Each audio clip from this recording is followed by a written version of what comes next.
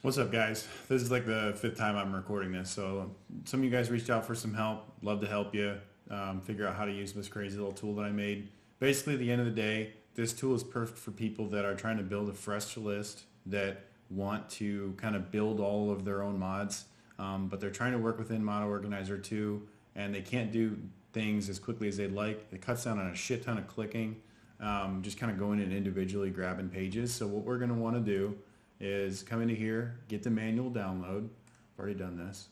So you're going to come into where you downloaded it, and you're going to grab this Python file, this .py file, and you're going to copy it, right? Then you're going to go and you're going to find wherever you've got your Mod Organizer 2 plugins folder. So the plugins folder that you're looking for is this is all the other basic plugins that come in with Mod Organizer 2, like Grass Cache and other things. So you go into here, hit plugins, and hit paste. Now, if you can't find this kind of hierarchy is always established from Wabajack. This is where I originally got this list. So I got this is like an NGVO list from Biggie Boss that he did through Wabajack.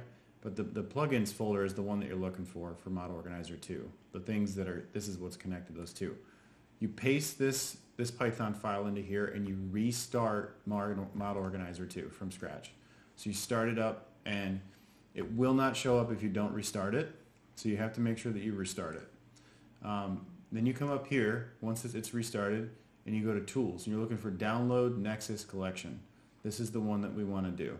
Okay, this tool will open up a prompt. I already had a URL in there from earlier, but this will open up a prompt and it'll ask you for the URL you want to download.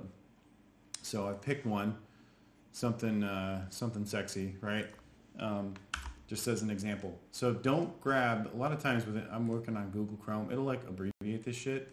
You want to make sure that you're getting the full link, HTTPS, and make sure that there's no slash at the end. It just ends with whatever collection it is, right? That's my tip.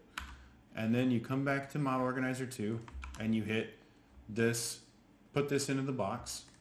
And if you've done this correctly, it'll show you the revision number. So this mod author has made 36 revisions. Just grab the latest one, whatever the latest one is. Oh, also, pro tip before we move forward, make sure that when you're doing grabbing a list, that it matches the version of Skyrim that you're playing on, because otherwise you're going to download a shit ton of mods that aren't necessarily tagged for your version of the game. You don't want to do that. So make sure that you come in here, you grab the right version, you grab whatever one you want, then you hit next. Okay? As of right now, I can only figure out how to get the essential mods to work. I can't get optional or external or bundled to work. It's just essential. But this cuts down, like on JK Skyrim, if you want to do all of JK Skyrim, it's like 60 mods, right? This will get 50 of them, right? And you can just very quickly install them all and figure that out.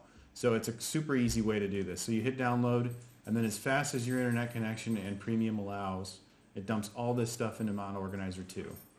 Then the next step for you is going to end up being going through and manually installing all these, all right? Now, the best thing to do is just kind of refer back to the collection list for the order, because, you know, they're not going to have, they're not going to come out in the right order as far as I can tell. But, you know, just make sure that you're going through and then reading. You know, you got to read. Like, so this is like kind of a pseudo step between, you know, Wabajack and whatever. Basically, right now, I'm trying to bridge the gap between Mod Organizer 2 and Nexus in a meaningful way, and I also want to do the reverse. So I want to try and figure out a way where you have a shit ton of downloads and you can just check them all off and then push it all to Nexus as a collection. So trying to figure that out. Don't know if I can do it or not. We'll see. But hopefully this helped. Let me know what other comments you guys have. You know, appreciate it. See ya.